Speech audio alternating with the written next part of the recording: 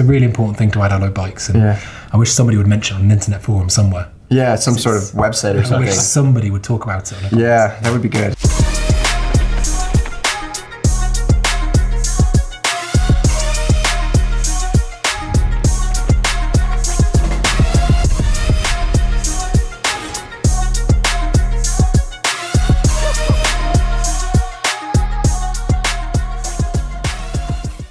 All right, everybody, here we are at the 2021 Summer Field Test Enduro Bike Roundtable, and that means that I have to give these guys a whole bunch of hard questions. We're gonna talk about the stuff that we didn't like, and of course, we're gonna talk about the stuff that we did like. The 5 Enduro bikes we've got here on test are WeAre1's new arrival. That's a 152mm travel bike that looks gorgeous, uses a new dual link design. We also have Transition's new Spire. That's the slackest, lowest bike of the bunch with 170mm of travel. Also with 170mm of travel is Norco's all new Range with a high pivot and an idler pulley.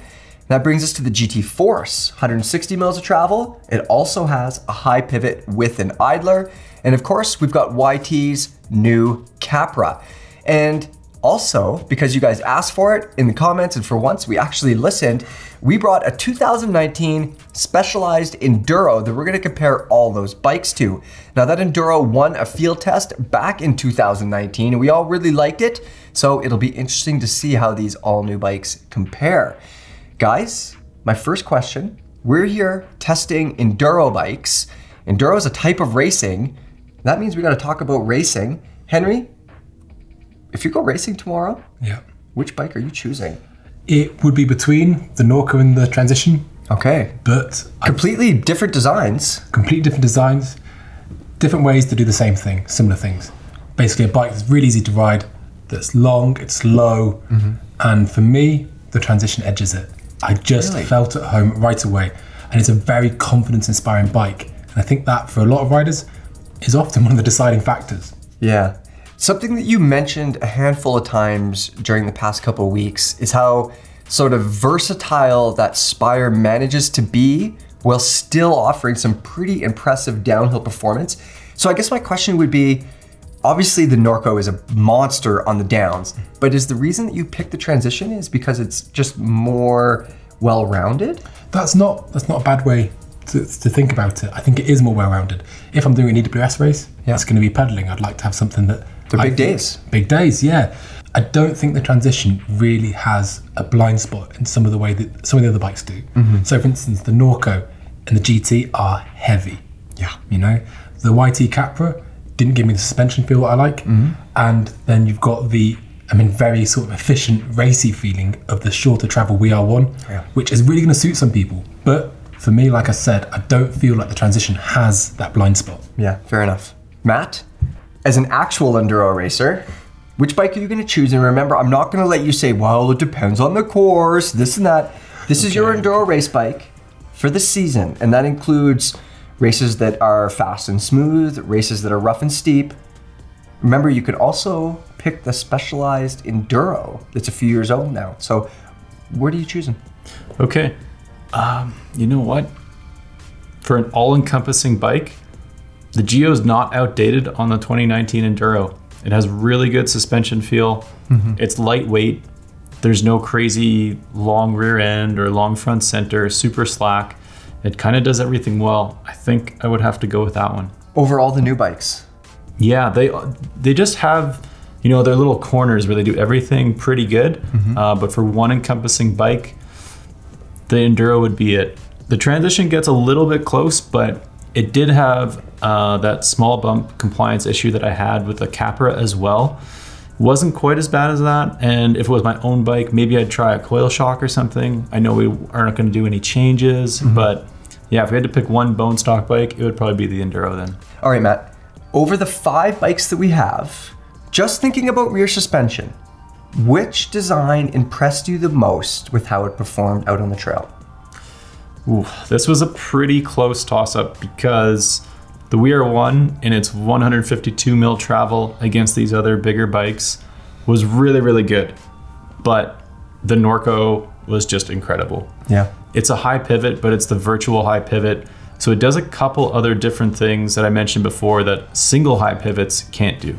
What are those? Well, one would be the independent braking force. So it isolates that totally. And then the shock rate's tuned a little bit different compared to a regular single pivot, which is kind of solidified there. All right. Okay. Henry, there were some things you moaned about on the suspension front. They were all fair. The Capra was a bit rough, for sure. Some of the bikes felt a bit deep. Which bike had the most impressive rear suspension? And back it up with some facts. The most impressive rear suspension on test was the performance they eked out of the 152mm travel on the VR1. It's very, very good. I would love to see that in a 170mm package. Like, I know I'm cherry picking attributes, and I know that's not necessarily what you want. Just imagine a world, you know, with the VR1 rear suspension on the geometry and travel of the transition. Holy smokes, it would be absolutely fantastic. Let's narrow it down to which of these enduro bikes would be best for someone who just wants to ride it every day. Maybe they're not racing, but they want a big travel, slack bike. Maybe they're sending it all the time, but they're not gonna race. Matt, what would you recommend? I think one of the more well-rounded bikes in the long travel category would be the Transition, like Henry mentioned. It's light enough to do everything. It's got, you know, a lengthy chainstay, but not overly long. It doesn't grow like some of the high pivot bikes, so it's still gonna be playful. It's got that aggressive head tube angle, even in the high setting. So yeah, nice steep seat angle as well there. Henry, earlier you said that you would just ride the Norco everywhere with your full face and your knee pads around your ankles. Is that still true? Did I say that? No, you didn't say that. Which bike would you choose though for riding everywhere? The Transition. This is going to be really boring for a lot of people. Most of my answers will be the Transition. It's a fantastic bike. It's so versatile because it manages to combine progressive geometry, a good suspension feel, and I know the VR1 I think is kind of more it's kind of like more of a high performance feel. I think it manages to do a great variety of things. What the Transition manages to do, for me at least, and I know we were not quite on the same page, it's one of the few things we didn't agree on, was the Transition enabled a suspension system that I think a lot of people are going to get on and really, really enjoy riding. It just works. It works, inspires confidence, and I don't really see where the blind spot is. I think the Transition, it's long, but it's not outrageously slow. It's got the 78-degree seat tube angle, so the on climbs, even on tight switchbacks. That hides so much of that length. Totally. Exactly. All right, let's go to the bike park now. You're gonna be spending your entire summer here at Sun Peaks, riding all the trails, all the jump lines. This place is fast as hell. Matt? I'm gonna go with the Norco. I'm gonna ride more of the downhill tracks, but I'm still gonna pedal, do this really cool alpine loop up top. I'm not gonna get any comms on it, but the C-tube angle in Norco is gonna get me there. And the chainstay doesn't have that crazy kicking feeling that some of the other high pivots do. And it can handle the jumps really nicely too. Okay, all right. Henry? I mean, I agree in some ways. I think the Norco is a great bike and a great all-rounder bike for somebody who has more of an emphasis on descending. It's so big. It is so big, but 2021 will, baby. You know, I think for bike park though, the one that for wide, fast trails with brake and chatter and all that involves, that GT is really something special. Even though it's got a bit less travel than the Norco, it has an air shock, the Norco's coil, you would still pick that GT. I mean, I think for a lot of people, What about the long C-tube? The long seat, I mean, that could be an issue for some people. For me, it wasn't an issue. The actual, on the actual riding on the descent, it tracks superbly. Okay. And for me, when I'm going through braking bumps at God knows how fast, I want a bike that tracks really well. That's not to say the Norco didn't. And I think you struck on something really interesting there, because you might ride a bike park and it has got some of that kind of old school downhill tech. The Norco for that, it's a really great bike. But we're talking about someone that wants to just, do big hucks, really fast, flat out wide trails. The GT is fantastic. Okay. I've got a question for both of you guys, since we're on the subject of big bikes. Which one of these bikes, I know they're not downhill bikes, but which one of these bikes comes the closest to being a downhill bike? I guess what my question is, which one is most capable on the descents? Okay, well, we've seen two of these bikes in downhill form, right? Dual crown forks, both raced at World Cups by World Cup teams, and that was the GT and the Norco. Between those two, the C-tube is a little bit of an issue for me on the GT, so I would probably choose the Norco. I also think the suspension was just a little bit better as well. Yeah. Yeah, I mean, I'd probably fall down on the side of the Norco as well. For me, it would be between the transition and the Norco.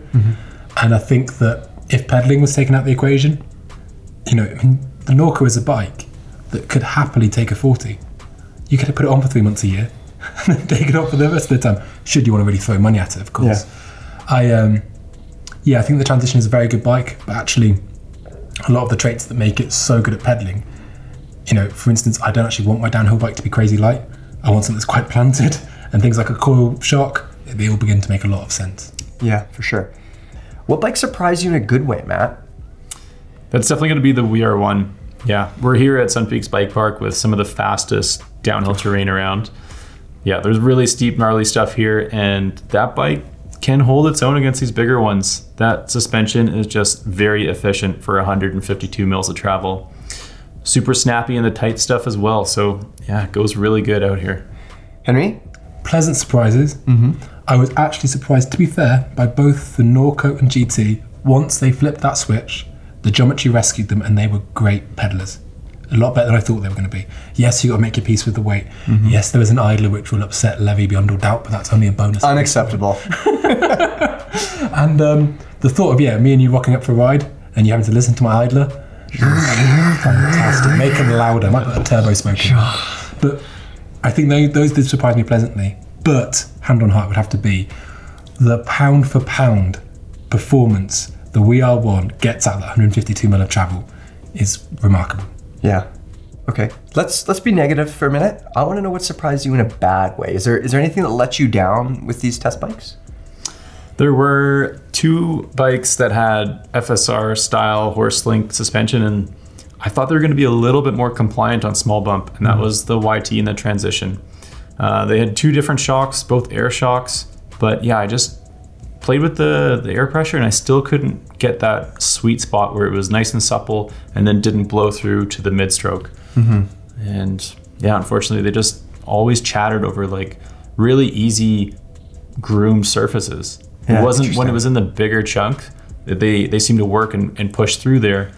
But even on our test track, it was a bit more fatiguing on those bikes. Yeah, okay, that's fair. Henry, bad things? Yeah, the only bike that I would struggle to say nice things about. Yeah. You know, feels a bit like parents' evening. Like when you got that little toe rag and the teacher's got to be like, oh my God, gotta say something. Many memories. Yeah. But I just didn't get on with the YT. Yeah. At all.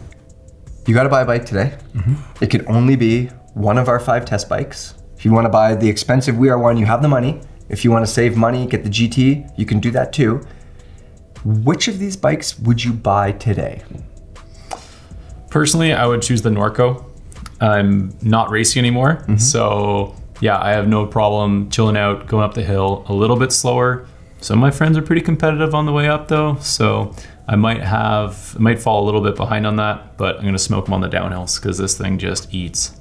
Yeah, and that's the reason why you would choose it? Yeah, that's the main priority for me, is having fun on the way downhill and also being in control, getting lots of traction. Being in control, I should try that sometime. Yeah, it just hugs the ground, but it's also lively enough that you can set up the suspension that it pulls too for big jumps and gaps. All right, Henry, you've got a bit of money. Yeah. You got to buy one of these 5 bikes. Yeah. Which one are you going to purchase and why?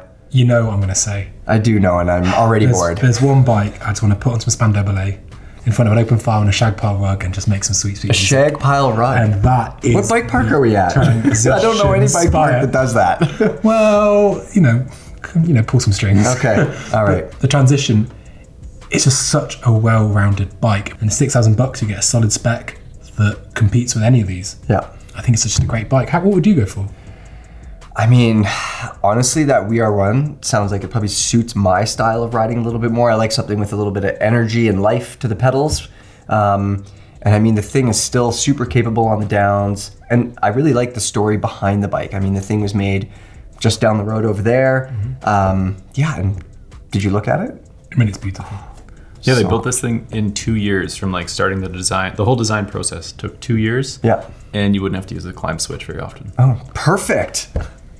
Okay, that is our roundtable for the 2021 Summer Field Test and our 5 Enduro bikes. Make sure to stay tuned for more videos from the field test and subscribe so you don't miss any of them.